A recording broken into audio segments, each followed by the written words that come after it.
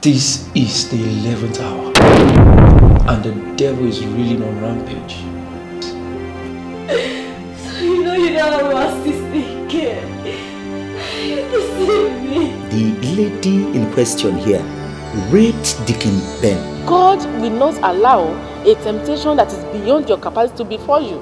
Just go in now, pick your belongings and leave my house. I just take the Ben to your church now. Yes. That is not true. We are all matured. I'm telling you the truth. Let the devil not use you to kill your wife.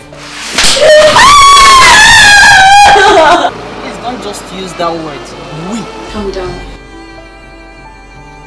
God will make a way for us. Christians are not meant to be overshadowed by temptation. If you don't go to the church, how do you feed your soul?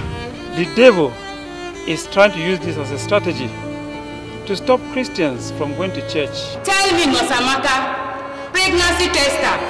This kid just stop that nonsense and give me the money. If I had known, I'm not using that money. Give him his money back. Did you tell them you returned the money? Jesus! You always say that you forget about my past. Overhead in life. It says everyone had an ugly past. She raped me. She raped you? Shall we continue in sin that grace may abound? I just smell it. Come in. Come on, leave my house. Stop it. This is bad. Let us not misquote the scriptures. Enough of all this. I came to this ministry before you.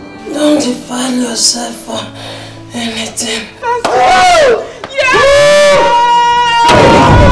Oh my God! Late repentance.